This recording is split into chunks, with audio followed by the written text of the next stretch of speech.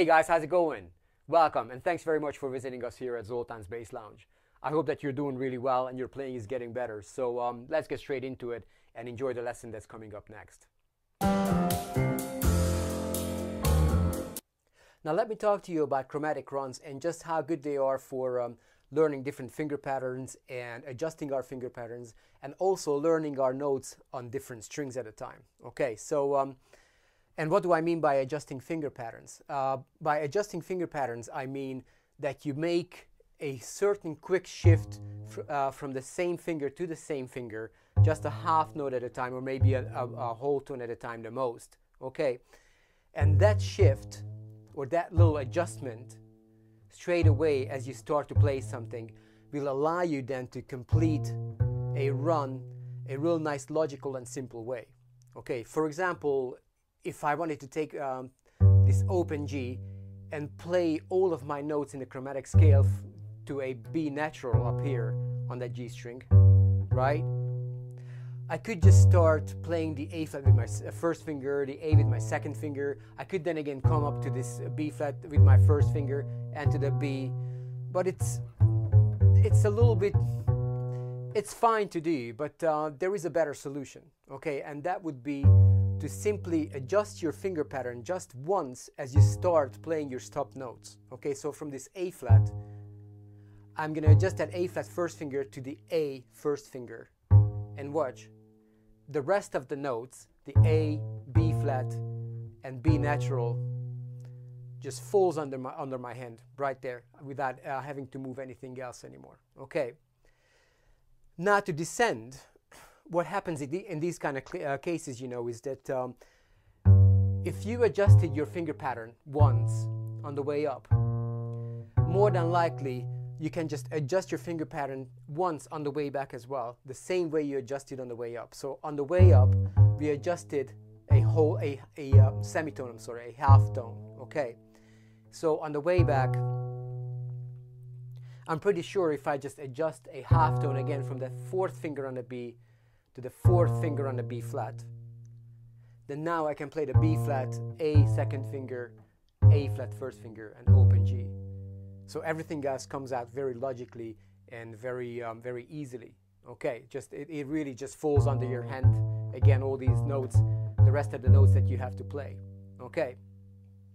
So that is what I mean by adjusting your finger pattern. Now, do not get me wrong. We only adjust one time with any run on the way up, maybe, or one time on the way back, so you get a nice logical finger pattern. Okay. So do not adjust anymore. You know, that is not the idea. Playing notes after notes with the same finger, that will lead to all sorts of technical problems, and intonation and everything will just kind of go out the window. Okay, now so that's adjusting your finger pattern. So let's just go through these notes here in the lower positions, and basically what we'll do, we'll get all the way up to this E flat. So we'll cover all of our lower position notes here. Okay, so let's start with the open G string, A flat on the first finger, and I'm going to make the adjustment from A flat to A, first finger to first finger. So my second finger can play the B flat, and the fourth finger can play the B natural. Okay.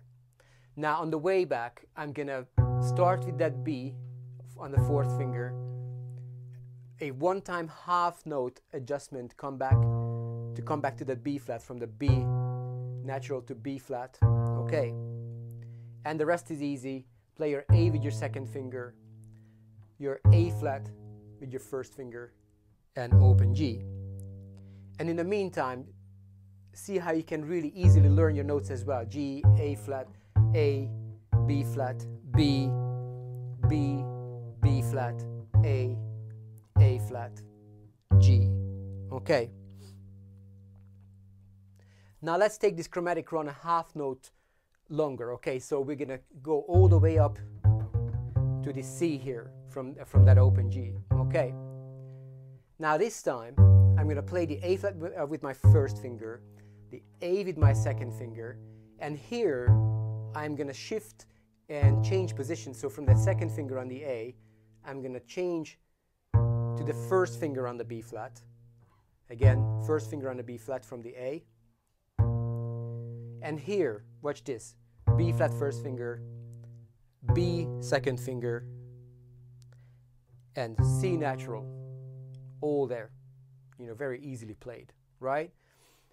Now, because I played the first two fingers here on the way up, I'm going to play my fourth finger and my second finger. So the first two fingers descending here, right?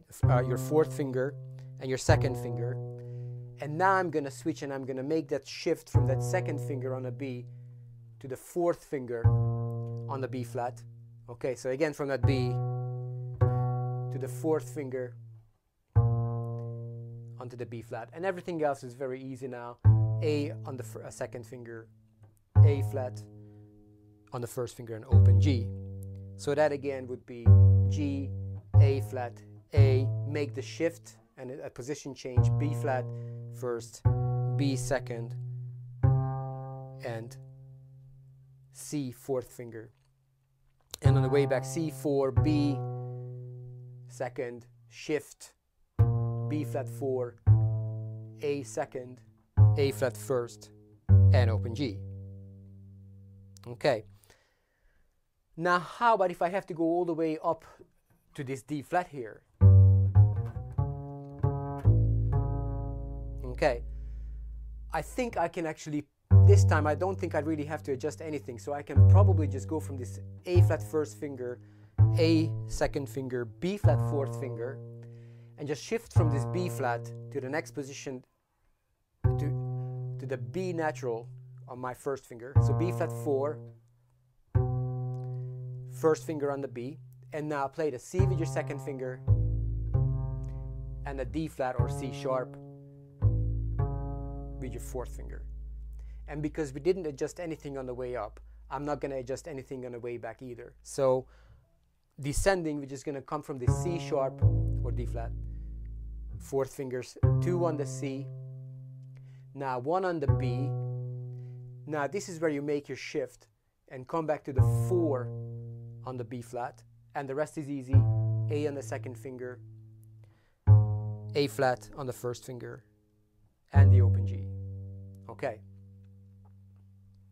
So all together, this is G, A flat 1, A2, B flat 4, make the shift, B1, C2, C sharp 4, and descending C sharp 4, C2, B, make the change, B flat 4, A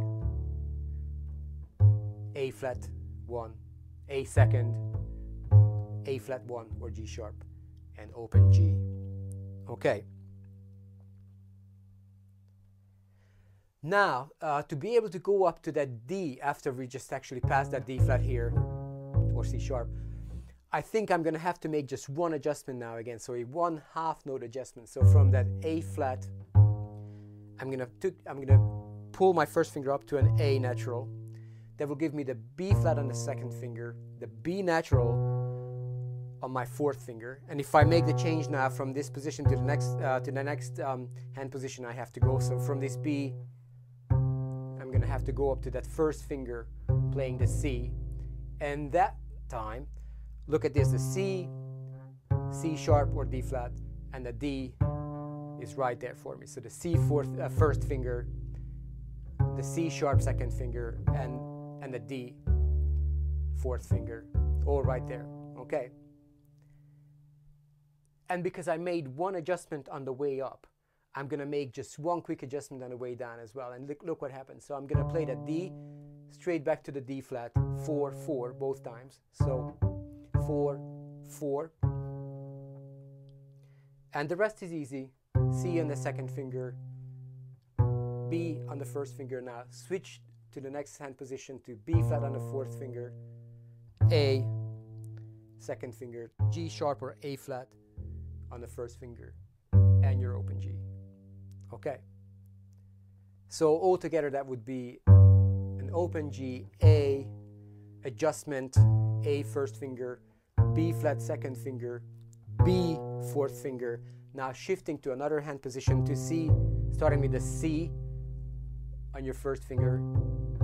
Okay, C sharp second finger, D and D, adjusting 4 to 4, C sharp, C,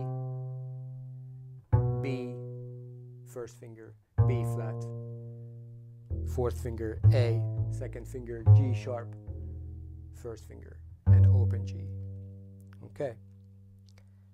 Now to get all the way up to that E flat here, I'm gonna start with the A flat, play the A as well. So play the first two fingers here, and this is where I'm gonna switch to the B flat. So G, A flat first finger, second finger on the A.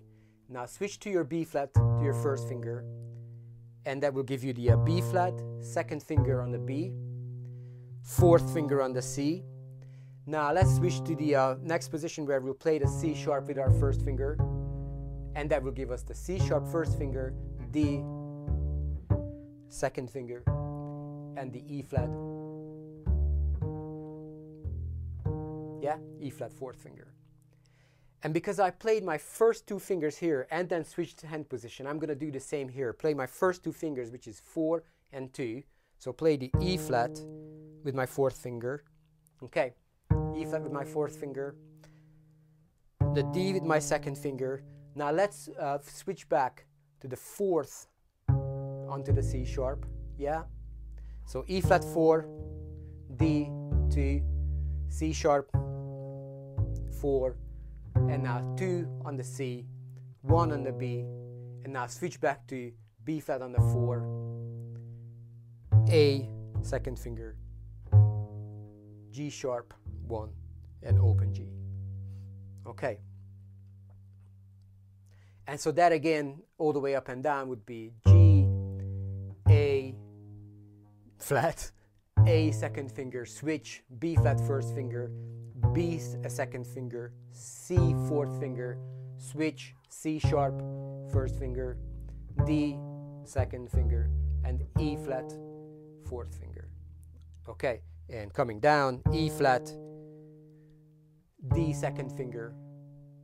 Now switch to C sharp, 4, C, 2, B, first finger. Now switch back to B flat, 4, A, 2, A sharp, A flat or G sharp, and then open G. Okay, so that is actually really meticulously going through our chromatic runs here, or chromatic little runs, all the way from a G to B, G to C, G to C sharp, G to D, and G to E flat, which is quite a bit of range now. We're not far from the octave divider here, so we're doing really well here. Okay.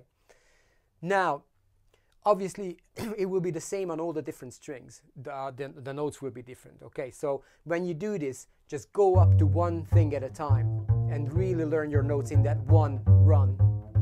And when you're getting comfortable, then go to the next run. Yeah? And tell your notes yourself, you know, G, A flat, A, B flat, B, C, C, B, B flat, A, G sharp, G.